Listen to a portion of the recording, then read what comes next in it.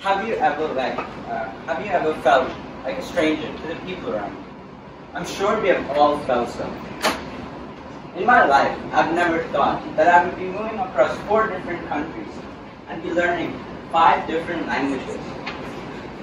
In 2003, I was born in England and lived there for 4 years. During these 4 years, I do not remember much, but what I mostly remember is going out with my parents to Leicester Square to get some ice cream and Abhinav. I felt like those 4 years were the best 4 years of my life. After my brother was born, we moved to Hyderabad, a huge city in South India. For the first few years, I did not feel like I fit there. It felt like going back to England. I used to complain to my parents of going back to England.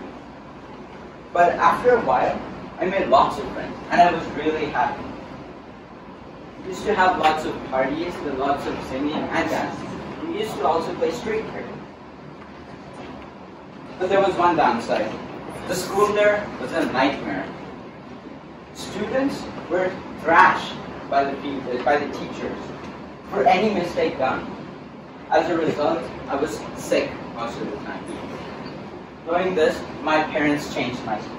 I joined a walled-up school called Slocum. I made lots of friends there.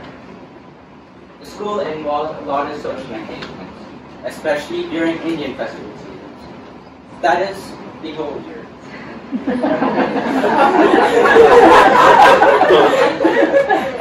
Anyways, I studied there for 2 years, and then I was told that we were moving to Switzerland. I was really excited, but at the same time, I felt sad knowing that I'd miss all my friends. Anyways, with struggle for the first few years of settling in India, I made lots of friends with whom I'm still friends with. I've also learned and experienced the culture of the country which I come from. By 17th April 2014, we moved to Zurich, Switzerland. I did not like the school there. Since they spoke German, I couldn't communicate with them, resulting in me not making friends in our class. I felt like an outsider.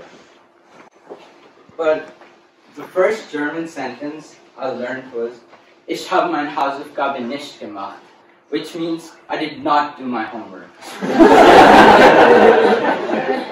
Later in the year, I started taking extra German classes. And this day finally came where I had to give a presentation in front of the whole class in a foreign language. It was frightening. I was petrified. And I was nervous. These were the thoughts going on in my head. And I finally gave that speech. I was really nervous and my body started to shiver. But by the end, I was relieved. And I learned and realized that giving speeches was fun. Ever since, for the next 4 years, I gave lots of presentations in our class. Slowly, by 7th grade, I made lots of friends. These are my friends and their pictures. And as usual, my life is interrupted with moving to another country. After a 14-year-long wait, in 2018, our green card process began. These are the pictures. Was moving. So we had an interview at Bern Embassy. These are the US Embassy in Bern pictures. We had an interview which decided if we were going to get the green card or not. And as you see, we got that. And funny incident was, on our way back to Zurich, we stopped at a shopping mall in Bern. And it was ironic that we found the first KFC in Switzerland on the same day that we were leaving, or we got the green card, since my brother and I were waiting for one ever since we arrived in Switzerland.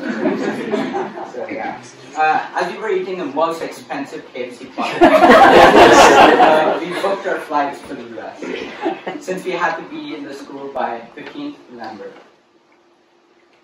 So the last week there was the most hectic week of our lives. We had to clear our house and give away most of our stuff for free. It was pretty upsetting. Looking back at the 5 years of settling in Switzerland, or living in Switzerland, I learned a lot, such as socially interacting in an unknown environment, learning the new languages, and learned that giving speeches was fun. Anyways, we booked our flights to New York via Düsseldorf. On our way to New York, we were asked several times why we were leaving such a beautiful country like Switzerland for the US. I did not understand that then, but now I do. This is where a new chapter began when we arrived in New York. Through this experience, I've learned a lot, such as making new friends, interacting in an unknown environment, the languages, that giving speeches was fun, and much more. I've also learned another thing, that if you're given enough effort, you can get the best outcome out of struggling experiences. So, yeah, this is the slide I've done.